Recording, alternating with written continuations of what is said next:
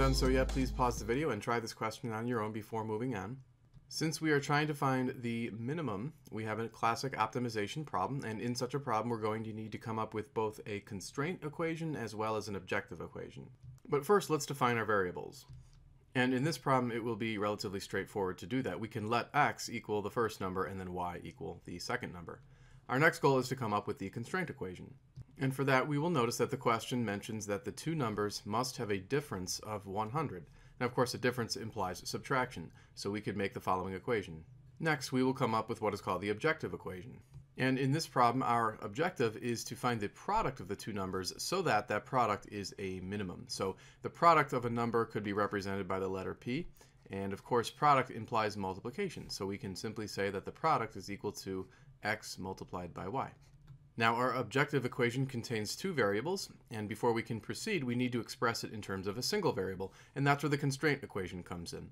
Now, it's typical to try to solve the constraint equation for y, so we're going to do that in this problem, and to do that, we could perhaps add y to both sides of this equation, and then subtract 100 from both sides. And from that, we can see that y is equal to x minus 100. Now, we simply need to make a substitution. We're going to take the expression x minus 100 and plug it in for y into our objective equation. And when we do that, we can see that the objective equation is now expressed in terms of a single variable x. We can go ahead and distribute the x through the brackets. So here is the simplified form of the objective equation. Our next step is to compute the derivative of the objective equation.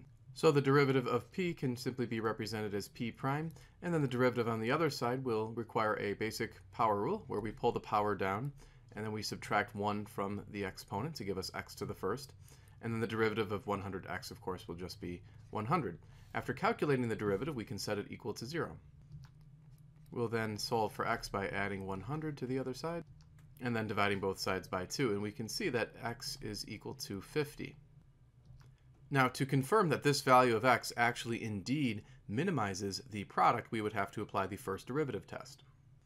And in that test, we plot our critical value, which was 50, on a number line, and then we select a value that's less than the critical value and a value that's greater than the critical value and plug it into the derivative. So, for example, we could choose 40 as well as 60 and plug it into p prime, the derivative. When you plug 40 into p prime, you will get a result that is less than 0, it's negative, and when you plug 60 in, you will get a result that is greater than 0, or positive.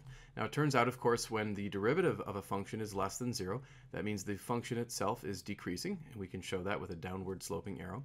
And when the derivative is positive, the original function is increasing, which we can show with an upward sloping arrow.